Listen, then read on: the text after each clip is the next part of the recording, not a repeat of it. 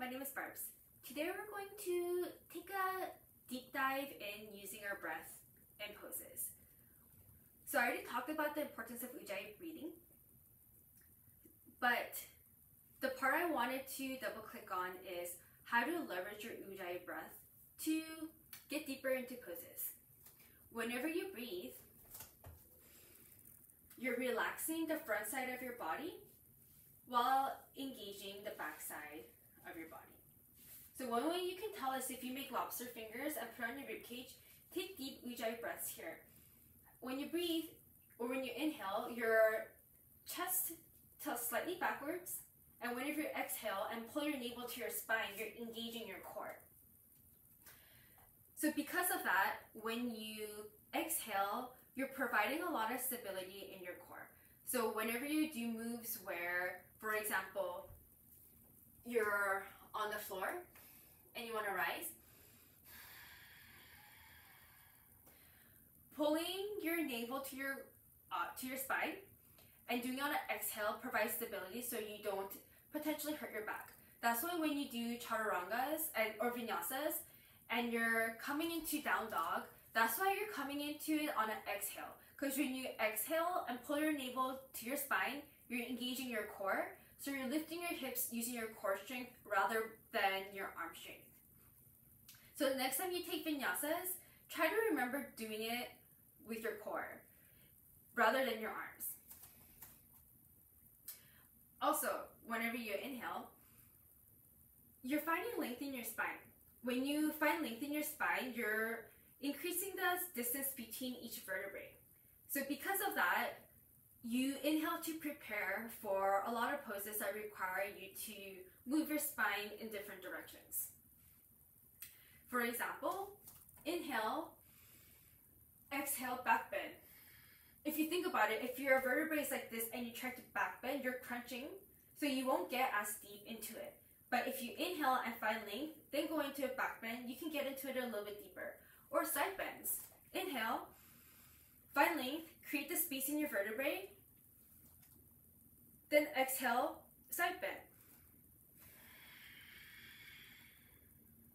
And then using your breath, you can get deeper. Inhale, find length. Exhale, engage your obliques to get deeper and deeper. This also works for twists as well. So if you're like this and you're twisting, you're not really getting as much of a twist. But if you inhale and find length, then twist, because you're creating space, you can get deeper into the twist. So try to do it without using the inhale to prepare, then try doing it with using inhale. Inhale, then twist. By using the exhale as leverage, you're already engaging your core by pulling your navel to your spine. So that plus using the strength of your oblique to twist, it gets you even deeper and deeper into your spinal twist. For side bends, when you inhale and find length, imagine that you're rotating your ribcage a little bit more to the ceiling to create the space that way.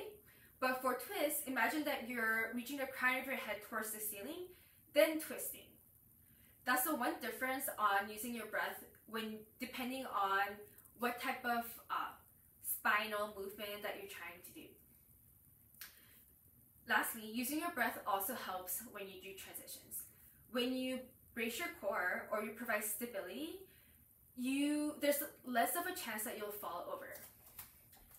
So, for example, when you get into Warrior 3, let's say you're in chair. Inhale, find length. Then exhale, hinge. Try doing that on an inhale. Because the front side of your body is relaxed and you're hinging, you're going to end up being less stable than if you do it on an exhale. Also, when you shift your gaze, it's also helpful to do it on your exhale for the stability. Let's say I'm in Virkasana. Whenever I move, currently I'm not really engaging my core, but I'm definitely sort of wobbling. But if I take an inhale to prepare, the exhale brace my core first, then I twist, I'm definitely more stable. Try doing that without using your breath, then using your breath. It especially helps when you're doing balancing poses with one foot. That's why, for example, in dancer, you also inhale to lengthen and exhale to get deeper into your back bend. If you just do it, if you just kick into your hand to get deeper into the back bend without using your breath, one, you're not going to go as deep because you're not finding the space before you get into the back bend.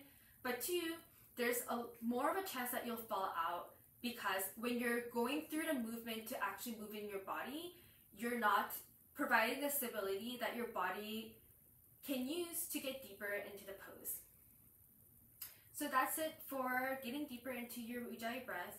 It's helpful to use it while you're moving, especially when you're moving your spine in various directions, so you can create this space between your vertebrae to get deeper into your twists, side bends, or back bends, and especially helpful when you're transitioning into balancing poses because you're on one leg, so you need as much stability as you can, which your core can provide when you do it on an exhale. Thank you for watching.